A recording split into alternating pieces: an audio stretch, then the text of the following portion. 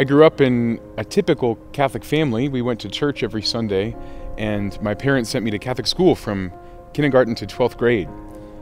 My experience of Catholicism as a kid was really unfulfilling. It didn't make a whole lot of sense to me. Mass was boring, and the church was kind of just a mystery. When I was a kid, I lived a pretty ordinary life, and I wasn't super Catholic or super into my faith. My parents took me to Mass on the weekends, which I was very grateful for, although at the time I would kind of go kicking and screaming, and I didn't really kind of see my place sort of in where I fit in this whole faith experience and in the life of the church. It didn't really make sense to me.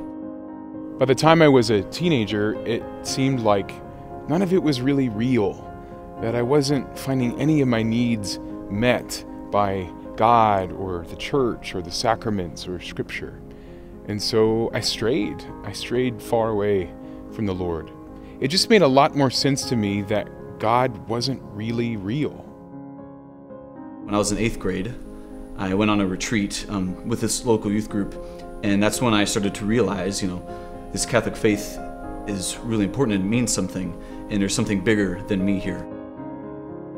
Everything changed for me in high school when I met a young woman, and she lived for me the beauty of the Christian faith. Her example to me was life-changing.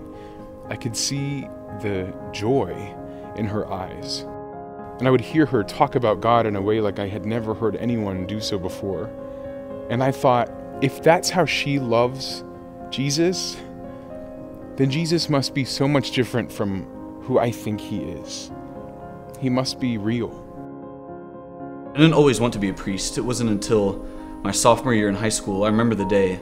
It was Sunday, October 24th, 2010. I went to confession with a priest. I was a sophomore in high school at the time. I was 16 years old. And I was really discouraged. I was really down on myself. And when I went into that confession, I just sort of laid it all out on the table, and I kind of held nothing back whenever I was speaking to him.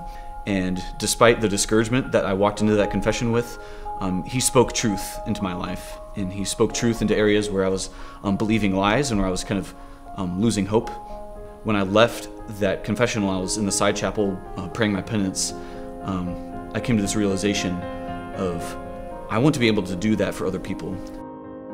People used to joke when I was in 3rd grade or so and said, "Oh, you'd make a great priest," but I said, okay, whatever. I don't even know what that's about. It really wasn't until when I was a sophomore in high school, sitting there in our 10-person confirmation class, and our pastor came down, Father Sibby, a small Indian pastor, and he just stared at us and he said, "2 men need to come to a dinner with the bishop.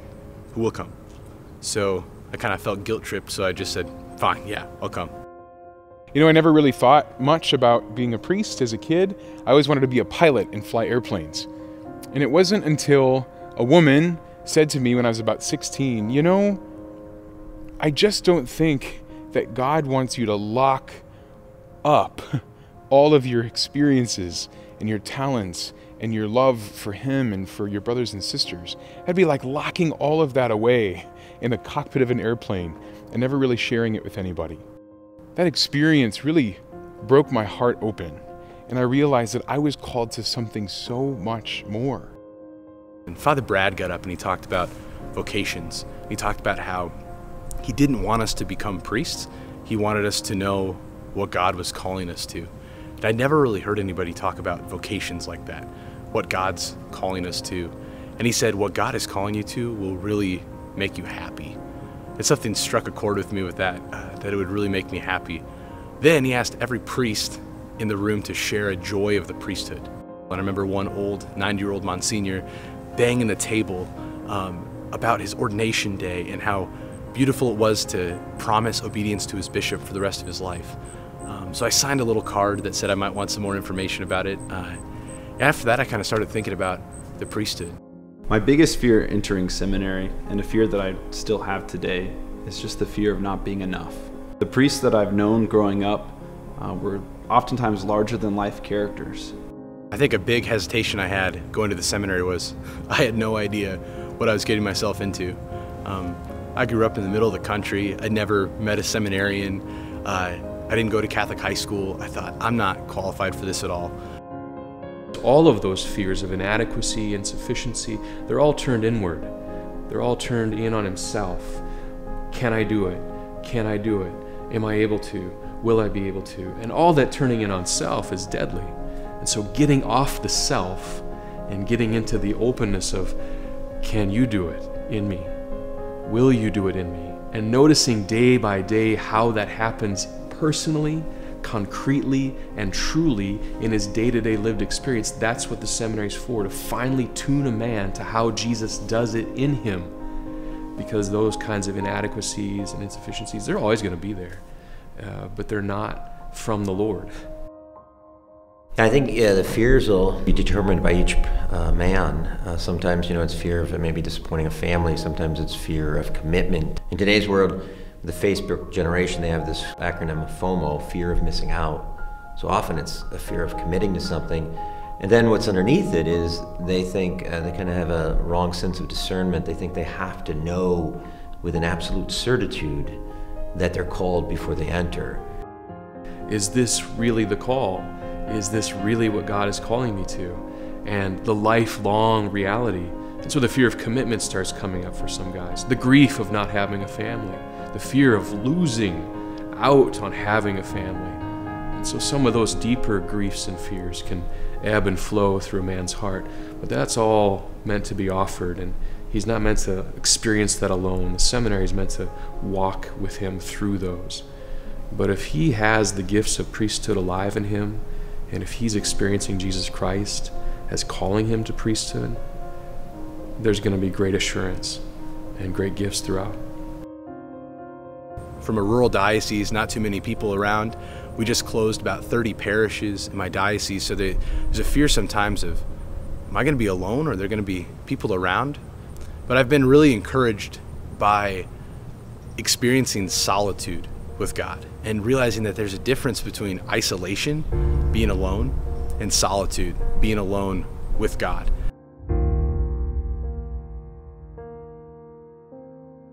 I remember I was directing a seminarian, and he said that, well, he didn't have the gift of celibacy because he thought that that gift meant that he would never feel loneliness if he was married. And I kind of chuckled. I said, no, married people feel loneliness. That is something, a part of the human condition. But it's what do you do with it? Are you able to, if you're called to celibacy, united with Christ on the cross, be with him and be with Mary and the saints calling out? And that's why intimacy with the Lord is essential. Sometimes I'll hear men talk about, if I want a family, and the more I want a family, the more that means I'm not called to priesthood. And that's an insidious lie, because a man called to priesthood is called to father God's family. And so the greater his desire for family, the greater his capacity to be a husband and father and spouse to the church. And so we're looking for those great-souled, great-hearted men who have a great capacity for fatherhood, a great capacity for a spousal life. I see now, after years of being in seminary and approaching the priesthood, that it's precisely here that Jesus has awoken in me this incredible spiritual fatherhood that I couldn't have imagined before. I think of celibacy as something wild, and it's beautiful. I mean, the most beautiful things in nature are wild things. And celibacy is part of that wildness of Jesus. He's not domesticated, and yet he's the gentlest of men. He's not isolated. He's the bridegroom. He's the spouse of the whole of the church. And so he's a man of communion, and yet he's a man of celibacy. And that's what's brought together in the training of the seminary. A man is trained how to pray and how to live a life that's not a bachelor life, it's not a single life, it's not an isolated life. It's a life of receiving from God for the sake of his people. In the priesthood, we're called, and we do actually in the ordination, we lay down on the floor. In the religious orders, they actually put a pall over, in certain orders, put a pall over the man because it's complete death to himself. He has given himself wholly, completely, and undividedly as in a marriage. And with that, once again, that means that it's just not about doing something. It's not a type of functionalism where, okay, I'll do the Mass and then I'll do this and then I'll go home and I'll take off my priest clothes. It's part of who you are. Your soul is marked with an indelible mark. The priesthood isn't a job. It's not something I could live 4, 5, or 6 days a week. It's a vocation. It's a way of life, a continual conversion that I'm called to, a continual offering that I'm being called to offer for my people. And so the priesthood can be scary. And as young men, we're made to do that. We're made to lay down our lives. That's why men go to a battle and they fight for the brother next to them. They're not so much fighting an enemy, they're fighting for the love of the brother next to them. And that just set me so aflamed with desire. Can I do that? Would I do that? If somebody came in the room, what would I do? Would I run? Would I hide? Would I fight for the loved one next to me? I want to believe I'd fight. I want to believe I'd lay down my life.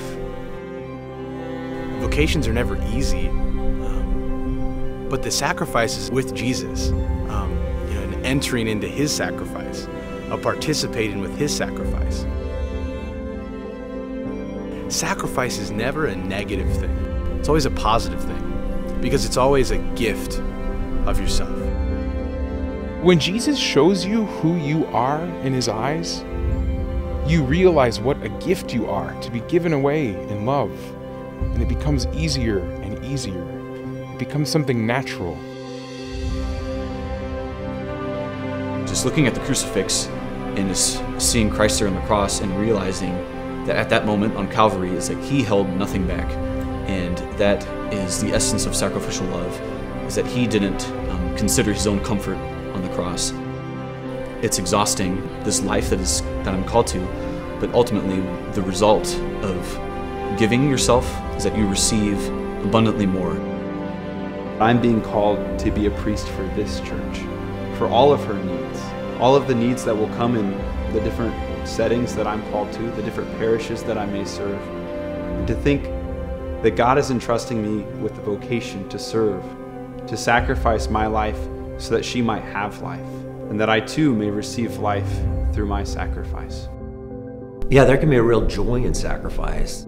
And working at a retreat center, hearing hours and hours of confession, going back to the rectory, being really fatigued, but a beautiful fatigue. And then just moving towards gratitude because of all the ways the Lord has used me.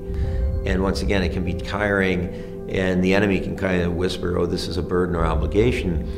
But when you just slowly take the time to sit, and particularly before the Eucharist, and realize what's been going on and how people have invited you into their lives, how they've shared with you their deepest secrets, and through you, how they have been forgiven in Jesus Christ, that through the power of Jesus Christ worked through you as a priest, there's nothing comparable to it.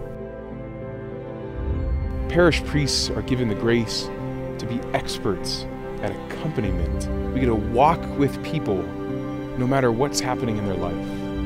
We walk with people if they think Jesus is real. And we walk with people if they think that God is just some made-up idea. We walk with people when they're struggling, and we walk with people when they're celebrating. It pleased Jesus to call me to this life. He saw me from the beginning of my life when I was very young, and he says, I want this life for you. I want you to reveal my love to the world and to the people around you.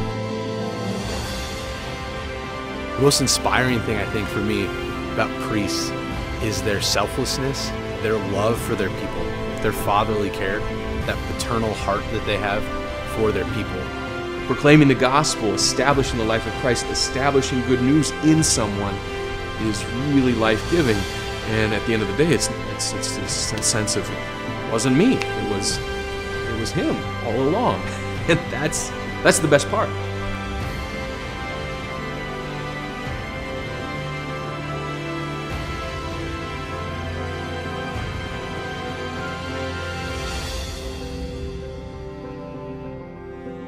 Don't limit Jesus by your fears and by the chattering voices of the enemy, saying this simply cannot be.